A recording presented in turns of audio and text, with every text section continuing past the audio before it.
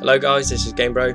I wanted to welcome you in this playthrough of Abe's Oddysee, one of the greatest side-scrolling 2D games on PS1 that I've ever encountered in my life. I will be playing it on the computer, PC, whatever you call it. That's the Steam version. It was quite cheap when I got it, and just nostalgia wise I could not let it slip, therefore I purchased it. It's an awesome game. If you want to watch the cinematics, they're always available on YouTube. I'm not going to do it here, simply for the fact that I want to show you playthroughs rather than anything else. So let me just set the timer because I don't know when to stop my video. So I'm just gonna step right in. I'll skip the cinematics, which you can watch in your own convenience, and I'll just show you what the game is and what it looks like. Follow me.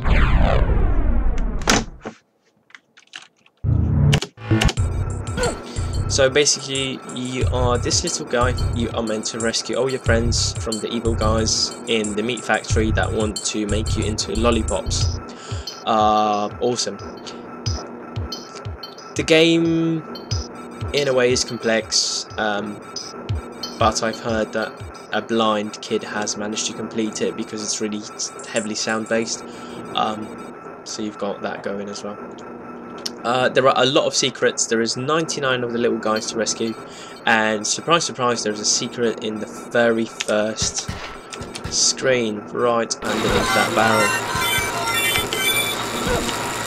It looks bloody hard, and I'll put it that way, it is not easy. The controls are quite responsive, and they are logically placed on the keyboard, or maybe it's just me getting used to them a lot. Wait. Okay. You'll see what I've told them to wait in a second. One annoying thing that I've noticed about this game, or have been really aware of, is that you have to ask them to follow you twice to do certain things. I'll show you in a minute as well. Wait. Okay. So now, where you can see the chipping sorts of stones or sand or whatever, you can jump down or jump up, and there are these little guys called sligs. So jump down the platform, and I can either chant him, just sort of possess him, or sort of drop him there. See, another thing, he won't go until I ask him to follow me again. I'll wait too long. Follow me. Okay. Follow me. Okay. And then he basically drops down. Wait. Okay. They take a little while to sit down again, so I literally just jump the platforms, and that resets their actions. So ask them to follow again, and then I chant to open the portal to their home world, where they can safely return. Yeah, as you guessed, these meat sauce you cannot touch, as well as that laser.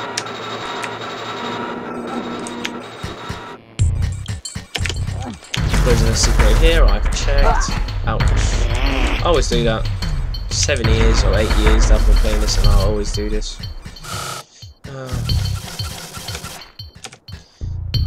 Yeah, it works on that sort of isometric, different sort of levels of perception.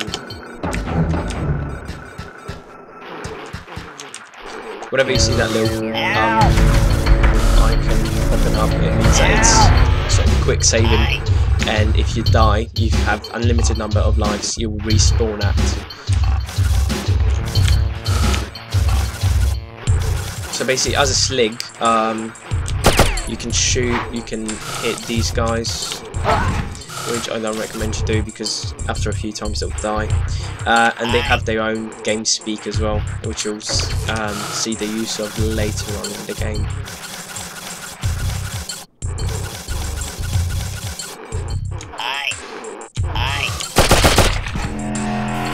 And then you can sort of destroy them after you're done. So in these couple of screens, there are 3 secret levels. So basically, these are little bombs you can pick up and throw and use.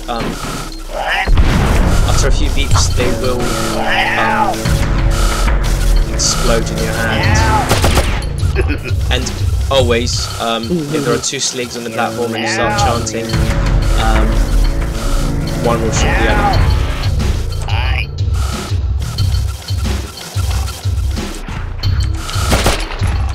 So these guys cannot climb, so if I drop down I cannot go back up again.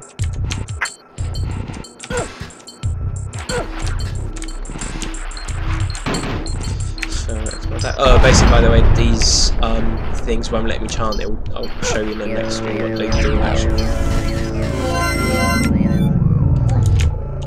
I'm just going to grab another bomb because I need it to unlock my way into another secret.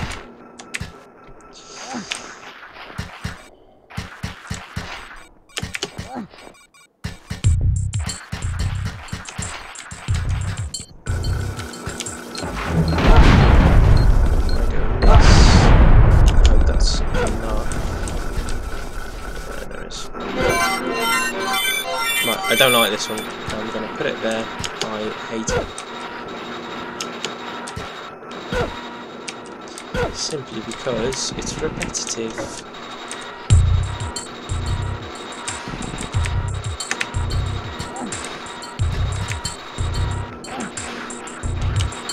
Hello, follow me. Okay. Follow me.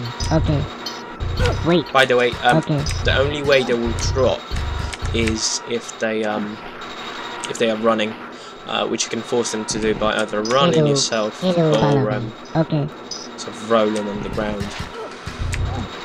But not always. Okay. Follow me. Okay. Wait. So I'm going to stop him right there. Make that go slower again.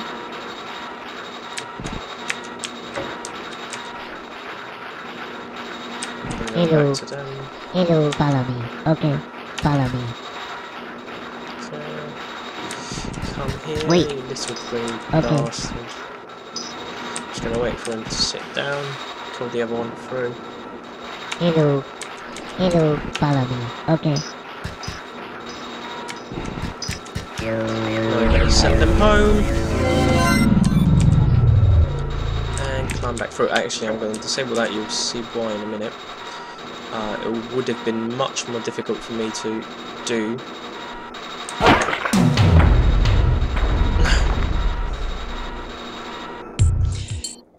One annoying thing about Abe is if you respawn here, all the secrets have to be done again. Yeah. I'm going to jump cut it. I'm going to do these secrets after I finish this video, since you've seen both of them in action, and I'll show you the third one. Actually, I'll show you the third one in action, just to make the videos a bit shorter.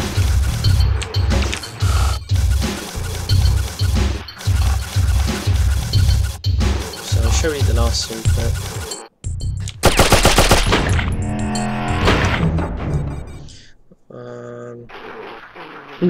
Actually, I'm going to show it to you in the next video since I'm running out of time. So, in a bit.